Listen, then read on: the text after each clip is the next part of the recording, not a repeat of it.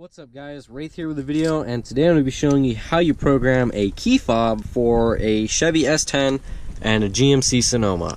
It's very easy. It's 4 little steps. You will not need to go to the dealership.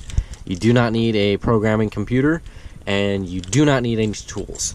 All you need is the key to stick in the ignition and the key fob. The Chevy S10 lets you program up to 4 different key fobs. I believe it's the same with Sonoma. So first things first, stick the key in the ignition. That's the first thing. Come over to the driver's side door. There's going to be a lock and unlock, as with most S10s. All you're going to do is hold the unlock. So now you put the unlock. Turn the key to on, off. Then you'll hear the door lock and unlock. That's just to tell you that it's in programming mode.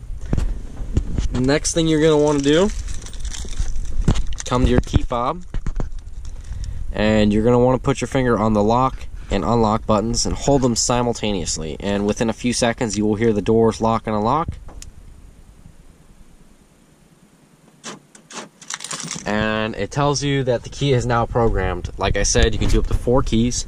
The very last thing you're going to want to do is exit the vehicle from programming mode. You're just going to turn it to accessory and turn it off. Take the key out of the ignition, and that's it. Now, to show you that it works, I hit lock, the security light is on. I hit unlock, the security light is now off. And that's pretty much it. Now, this is an AC Delco key fob.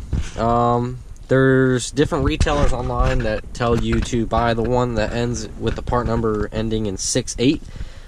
People buy those all the time and they have trouble programming them. I don't know why. I'm not a technician at Chevrolet. This one, however, this is the part number 157-32803.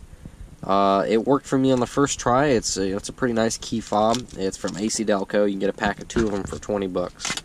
You can pretty much program this key with 98 to 2001 model Silverados, the Yukon XLs, the 1500, the 2500, the Sierra 2500s, the 3500 HDs, the Duramax ones, the Sonoma, and pretty much most of the light duty and heavy duty trucks and the General Motors lineup.